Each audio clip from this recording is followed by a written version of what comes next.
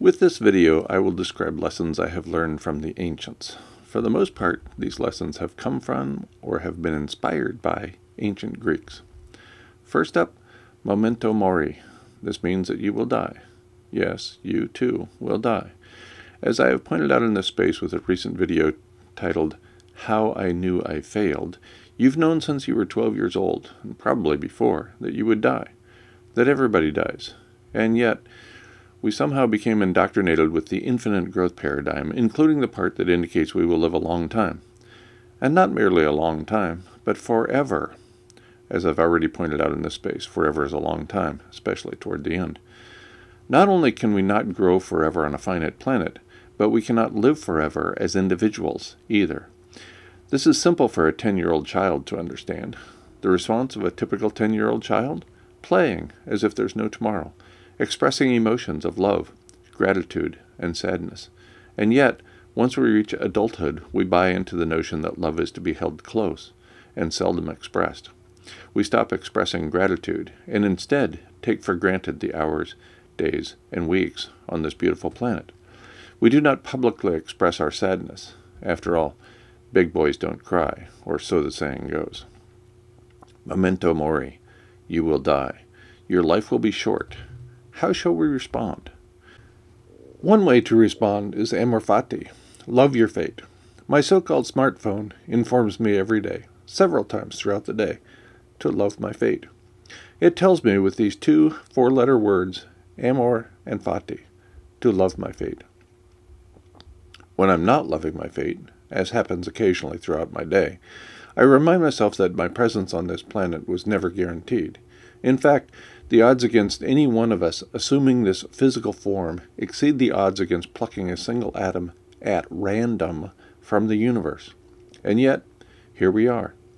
Against the seemingly impossible odds against our physical presence here and now, here we are, here and now.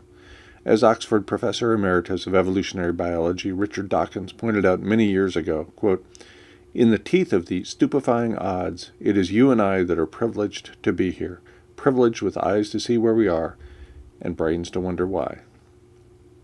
Amor fati. Love your fate. And if you find it difficult to love your fate, think about the billions of people on Earth who have it much worse than you do. They are dehydrated. They are starving. They lack a decent human community. If you were able to drink water and eat food today, you are in a position of enormous wealth. If you are able to share food and drink with friends, your wealth is even greater. Amor fati. Love your fate. Next up, a phrase inspired by the ancients. Pressum Diem. You are no doubt familiar with the phrase Carpe Diem, which means seize the day. When I was on a long flight in September 2015, I made a mental note to look up the Latin phrase for squeezing the day. I wanted to encourage myself and others to squeeze the good living out of every day. The most relevant phrase I could find after my flight landed is Pressum Diem. More than 6.5 years later, I still frequently invoke Pressum Diem. I still try to squeeze the good life out of every moment of every day. Sometimes I succeed. Some days are better than others. Finally, I pursue a life of leisure. I encourage others to do the same. Before you protest, please allow me to explain. As I point out in my 2006 book, Letters to a Young Academic, a life of leisure means something different today than it did several decades ago. Back then, a life of leisure meant doing the work you want to do.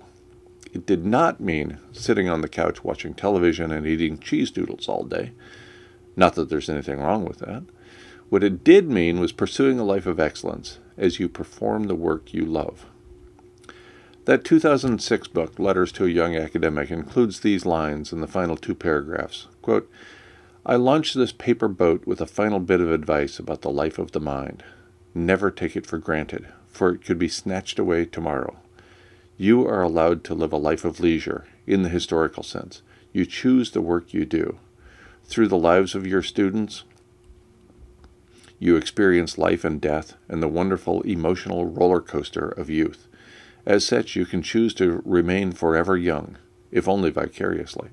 You have opportunities to serve as a mentor, and, if you are worthy and fortunate, somebody might endow you with that noblest of distinctions by calling you teacher.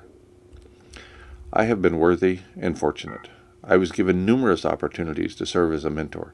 I have been endowed with that noblest of distinctions by having many people call me teacher.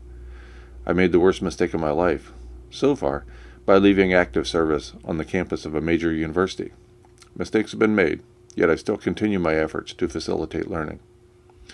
One of the ways I continue to educate the willing is with an audio course in conservation biology.